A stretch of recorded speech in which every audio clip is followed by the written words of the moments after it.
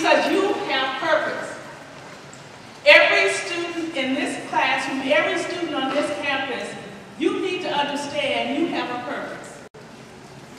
You are not here by accident. You're not here sitting, listening to the sound of my voice by accident. You are here because you have made choices in your life. Each and every one of you here need to understand, and I believe this in my heart, as what I tell my students on campus. Each of you, I believe, is a child of God. And I believe that you're intelligent, you should expect yourself to continue with your education and go to college. Whether you want to be a carpenter, or a doctor, or a teacher, or a plumber, or a nurse, or an astronaut, each of you have desires in your heart. And you need to say that I can. Each of you are capable of success. But you have to put the desire in your heart to do it. My daughter, who I had to literally push through high school, graduated with a 1.6 GPA. In her senior year, she went in with a 3.4, and she decided she wasn't going to do anything else. I don't know what happened. She was a teenager. And I had to push her. I had to make her study. I had to check her backpack every day. Go to counseling with her. And when she graduated, I was the proudest parent in that audience, because my child had made it through high school. And she thought she was going to sit home and do nothing and live in my house free, and that wasn't going to happen. And I said, no one lives here free.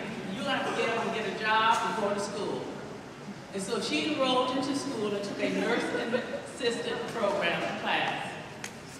And she found her niche. She found a love. She found her passion. And she stayed and completed that course and went on to get her LPN and her RN license. And today she's a nurse at USC Medical Center.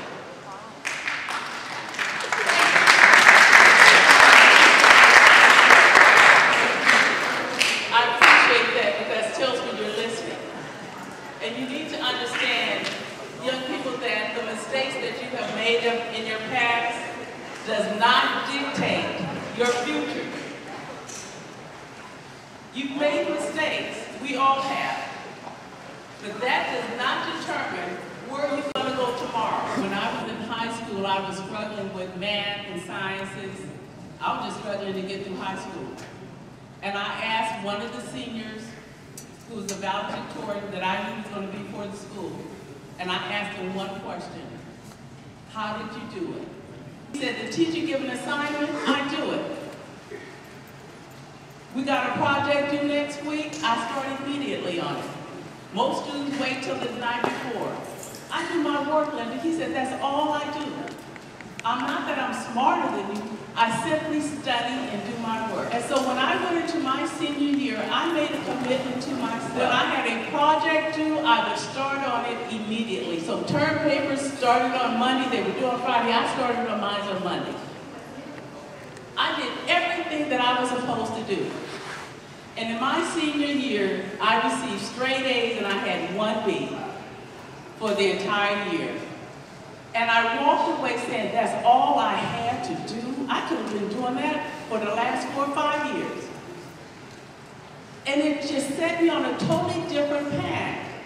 You guys in here, every last one of you are capable of making A's. And you need to say that I can. And each of you should be successful graduates from Valerie